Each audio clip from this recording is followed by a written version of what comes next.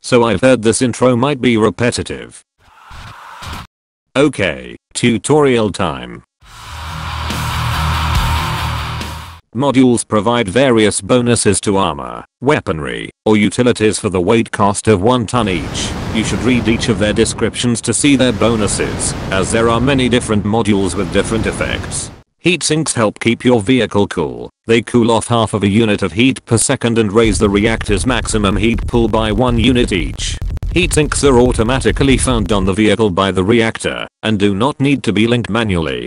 Sensors keep tabs on reactors in a 360-degree view of its location. It can see through the vehicle it is part of, and can be covered behind armor, but it is recommended to be high-mounted for best view. HUD systems can be wired to sensors for their target's array. Missile systems capable of target tracking can link into the sensor's target output via wire.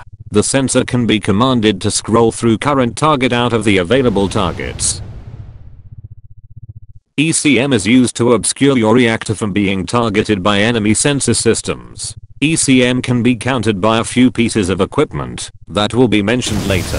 While under ECM cover, sensors will be incapable of lock, forcing enemies to manually lock missiles and leaving them unable to tell if you are sneaking up behind them. BAP is an option to counter ECM.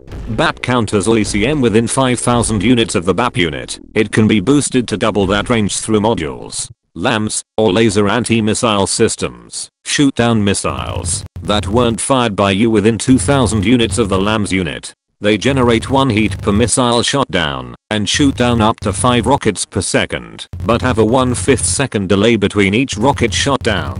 Stealth modules allow your vehicle to camouflage itself visually. Pieces of the vehicle under a certain weight will be entirely invisible, while heavier pieces will be see-through. Stealth modules generate 1 heat per second and reduce your cooling to 0 when active. These are best paired with ECM, so that you will be invisible on radar invisibly. These can be great for vehicles looking to do ambushes against unaware opponents. Effects from weapons and jump jets are still fully visible when activated, so it is best to deactivate the module when firing or jumping, though it can be useful for using when falling, so the enemy doesn't clearly see where you land and hit you while you accelerate back to speed.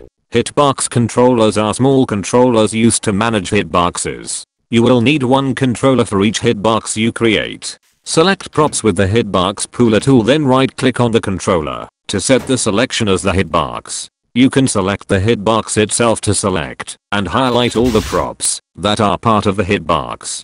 Hitboxes give props 4 times the armor of what a reactor would give them automatically. Armor modules will only change the stats of armor linked to hitbox controllers, not reactor structure or free entities. That's all the utilities. Tune in next time to learn about the more explosive side of DakTek.